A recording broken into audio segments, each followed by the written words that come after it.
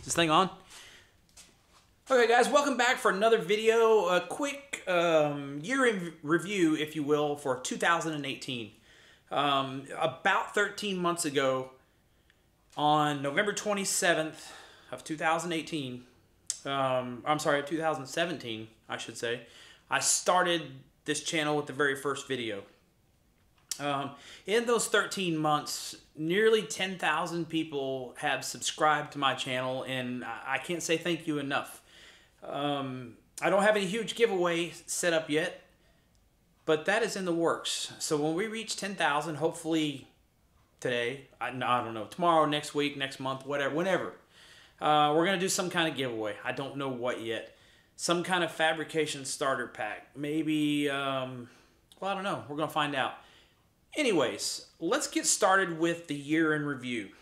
Okay, so for the review of 2018, we got a lot of different projects started. We abandoned a couple of projects. We moved on. We changed, and we did everything under the sun. First of which, most notable, is the S10, the 99. 5.3, 4L60, stock rear end when I got it.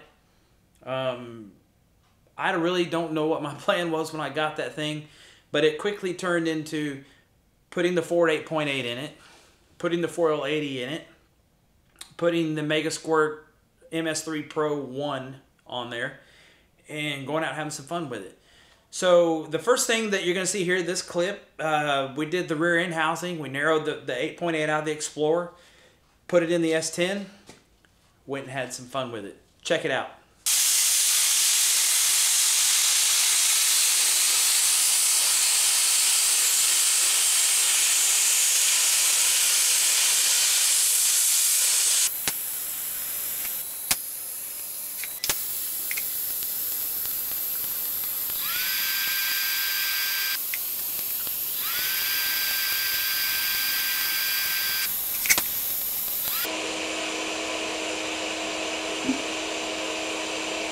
Okay, so we finally got the rear end done in the S10.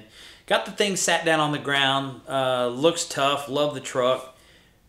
Put it on the dyno. Now keep in mind, at this point, we didn't have the Megasquirt on it, and it was still with stock electronics. My buddy John was tuning it for me because I cannot stand HP tuners, and I really don't understand it. So I knew in my head that HP tuners was going to be going away, so I really didn't want to put the time into it for me to learn it. So check out the dyno videos. The truck made somewhere in the neighborhood of 540 horsepower, completely stock, 5.3, no cam, no valve springs, head's never been off of it, the whole 9 yards. The truck ended up going 680s in the 8th mile on about 12.5 pounds of boost. In the quarter mile, it went 1121 at 119 on 9 pounds of boost. So it was a huge success, if you will. Great fun ride. That drivetrain is now getting switched into my other truck, which is gone to paint. If you've been keeping up, you saw that video where we took it to Dwayne's place last week, I guess. So, on to the next part.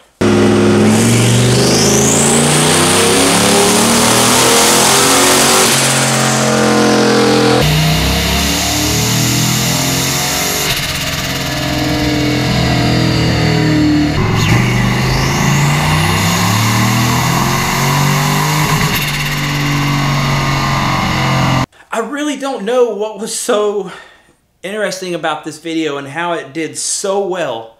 It was a simple trick, and it was widely received by the YouTube community. As of this video, it's somewhere in the 1.2 million views category. I'm just baffled by that. Anyways, the video did really good. All I did was take a junk punch, ground a groove in it, and demonstrated how we use it to cut a bushing out. It is amazing how many YouTube armchair quarterbacks there are who can do it better, faster, quicker, cheaper, and yeah, it just blows me away. The whole point of the video was that if you had a junk punch and you were in a pinch and this is what you needed to do, this is how I did it. It's not the right way. It's not the wrong way. It's just the way that I do it. Anyways, on to the next video. Hey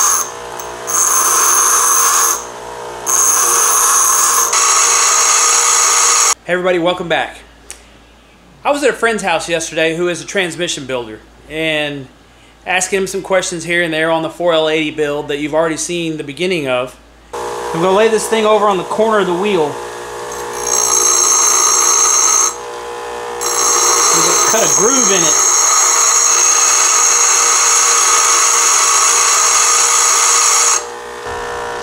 We're getting ready to take out this bushing right here. This hole that that we would normally just let it fall through.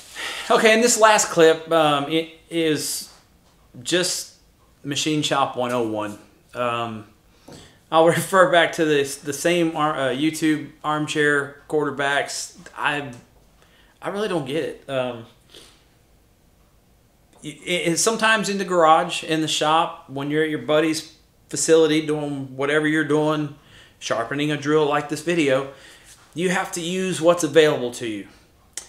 In this case, to sharpen a drill, I used a belt sander, a 30 inch by 1 inch belt sander. That's all it is.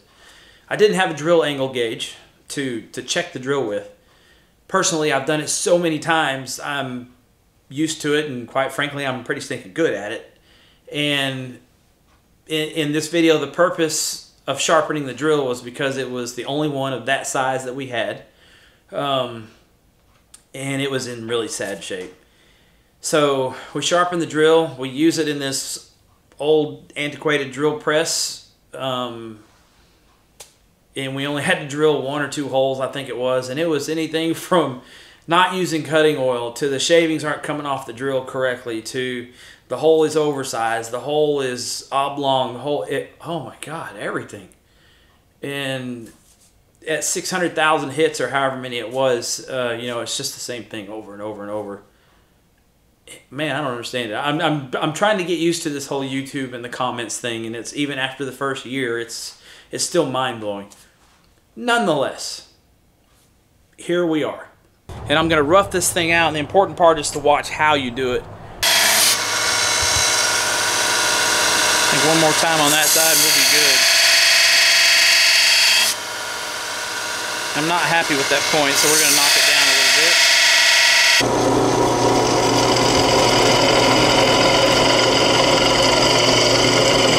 bit. Okay guys, so in closing, that was just a quick year in review over a few highlights of my first year on YouTube as a content creator.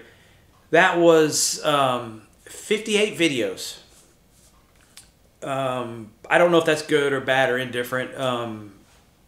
I just show you a lot of things that I do, the way that I do them, and that's it. I like to do this kind of stuff. You know, I work on cars, I weld, I machine, I do this, I do that. And again, it's not the right way, it's not the wrong way, it's just the way that works for me. Having said all that, I can't say thank you enough to the close to 10,000 subscribers that have come on board for the last 13 months. Hopefully 2019 will be something similar. Maybe 10,000, maybe 50 or 60 or 100,000, I don't know. The sky's the limit. There's a lot more super cool projects coming up. We got both of the CNC machines in works. I just ordered some more parts for both of them.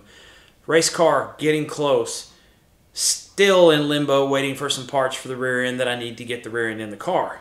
S10, gone to paint. Hopefully we'll get it back in the next couple of weeks.